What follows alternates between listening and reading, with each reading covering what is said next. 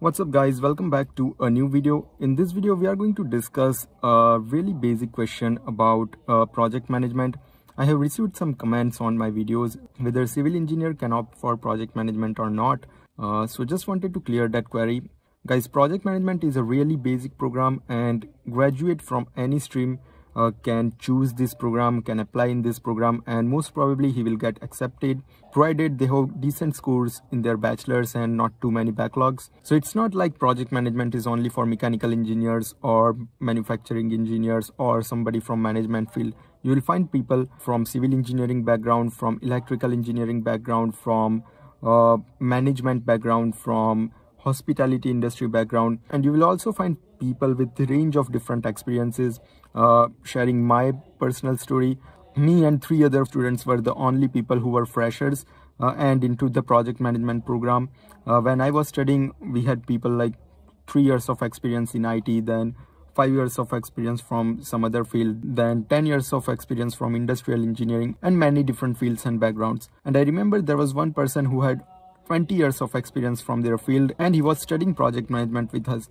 So the point is, project management is not very specific program. There are not too many requirements for it. As far as you are a graduate, you can get enrolled in it.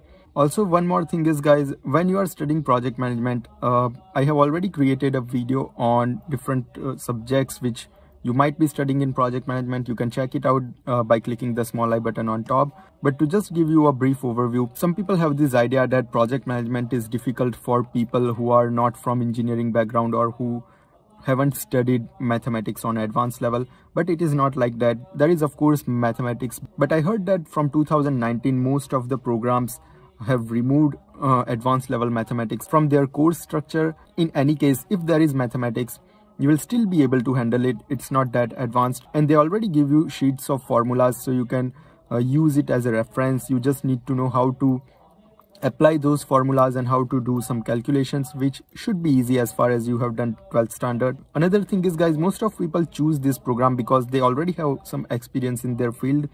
So once they complete this program, they will have enough to apply for certified project management or certified associate project management. So I hope this video was helpful to you. If yes, do give thumbs up and subscribe for more updates. And if you have any other questions related to project management, feel free to add in comments and I'll review it and I'll make another video on that topic as soon as I can. Bye bye, take care, and hope you all are safe, and see you in the next video.